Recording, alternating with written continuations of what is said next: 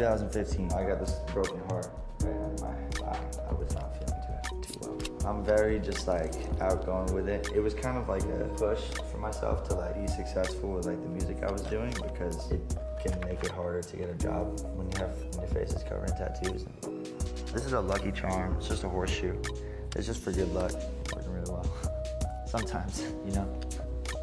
Ed Hardy drew this in London for like an exhibition, and I decided that I would get it tattooed on me in London as well, right after I shaved my head. That one really didn't hurt as much as this one, which I just really recently got. My hair is still kind of fucked up from it. It's like towards the back of your head more, and like the front of your head really is not that bad.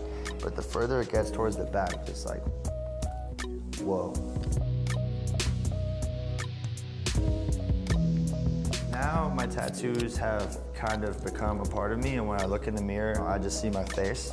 Literally, when you get it, it takes about a week to sink in, and then you're like, this is just part of me. There are people who are like, you know, get a tattoo on like their forearm, and like are like, I have to see this every day for the rest of my life. Like, I'm freaking out. And I'm like, dude, I woke up with these tattoos. This says Get Cake Die Young. I woke up with it. I had no idea I had even got it. I was so fucked up. I literally was just like, all right, that's there.